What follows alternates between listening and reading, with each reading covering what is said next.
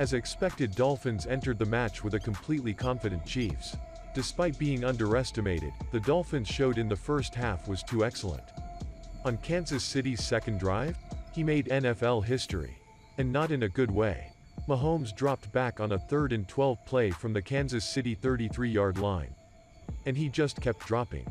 A pair of Miami defenders gave chase before Jerome Baker finally caught up with him. He sacked him at the 3-yard line for a 30-yard loss.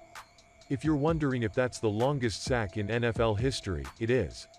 It ties the record held by Scott Gallion of the New York Giants, who sacked Arizona Cardinals quarterback Stoney Case for a 30-yard loss in 1997.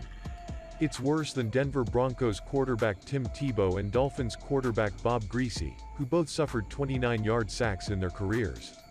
According to Pro Football Reference, it's the biggest loss on an offensive play in NFL history that didn't involve a fumble or an intentional safety. And after that, Tua Tagovailoa and Gocheski did a good job of putting them together to give Dolphins an early touchdown.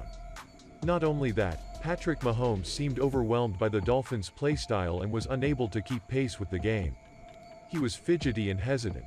The last time Mahomes passed the ball to Travis Kelce, however, the pass in a rather favorable position could not fly to the position of the Kelce.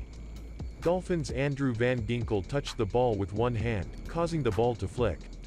Byron Jones immediately stole the ball and made a quick move. The second time Mahomes made a mistake.